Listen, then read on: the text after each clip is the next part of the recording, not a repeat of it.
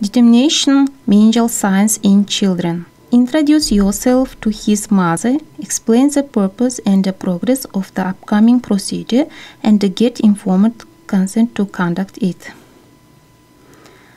The general approach to the patient, to the mother, make sure that he lies comfortably.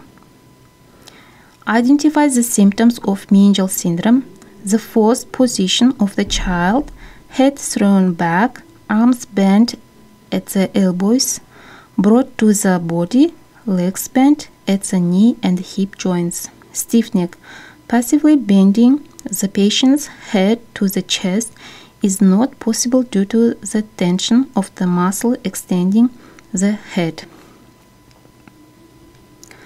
Symptom upper Brudzinski investigated simultaneously with stiff neck, with passive bending of the head of the patient lying on his back, legs are bent at the knee and hip joints.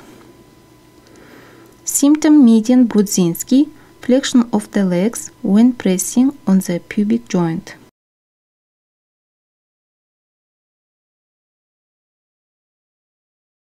Kernig sign, the patient lying on his back, leg bent at a right angle at the knee and hip joints. Passive leg extension in the knee joint fails due to strain on the posterior thigh muscle group.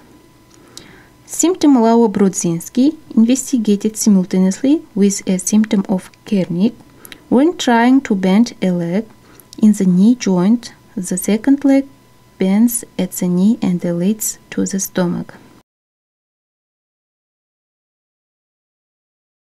With such symptom, an infant is taken by the armpits with both hands, holding the head from the back of the back with index fingers, and the involuntary pulling of the legs towards the stomach occurs due to their flexion in the knee and hip joints.